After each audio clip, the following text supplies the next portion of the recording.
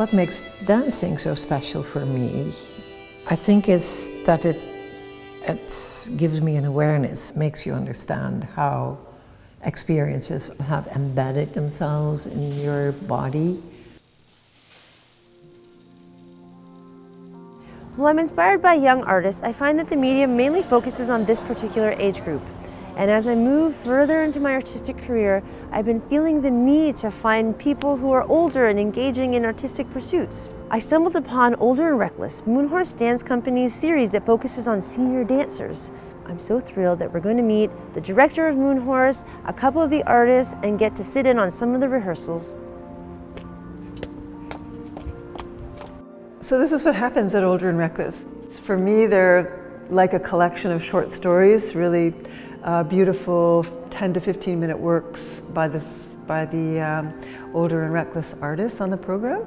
Now, almost 20 years later, it's really become a platform for the senior artist.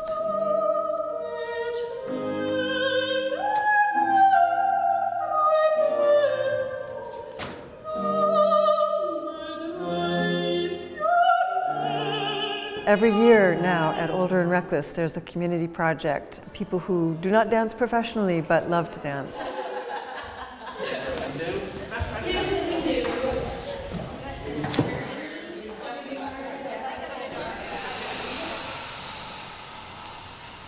We just did the warm-up.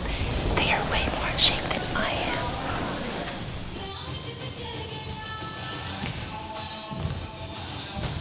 But you know, I'd heard a study that they had done where they did all different sports, dancing, even like playing cards or doing puzzles, and especially for older people, the physicality and the cognitive was actually by far dancing was the best. And it also, it made people happy.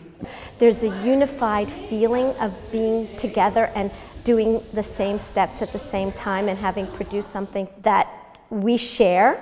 It's just a wonderful feeling. Not only is the senior artist a really magnificent performer, generally the senior artist is doing so many other fabulous things, connecting with the community and community projects. They are mentoring young artists. So the senior artist takes that responsibility, I think, really seriously to share what they have in so many different ways with the public. I think it's cathartic, particularly this piece. I can get very emotional about it inside.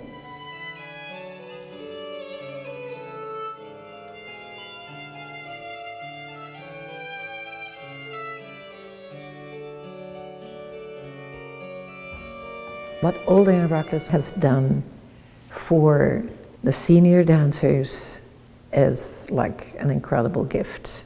That has given me the chance to do this, to get to this point, which I never knew I could or would have. We need to dance more than ever because dancing lifts our spirits. Dancing reminds us of the importance of our positivity and the importance of our actions.